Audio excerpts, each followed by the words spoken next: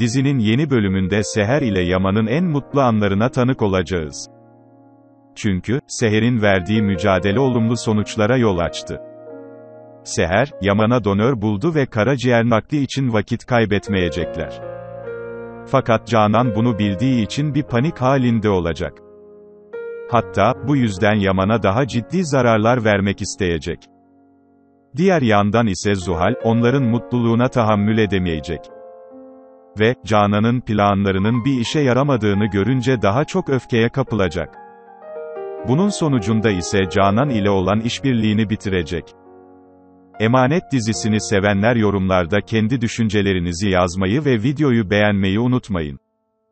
Bir sonraki videoda görüşmek üzere.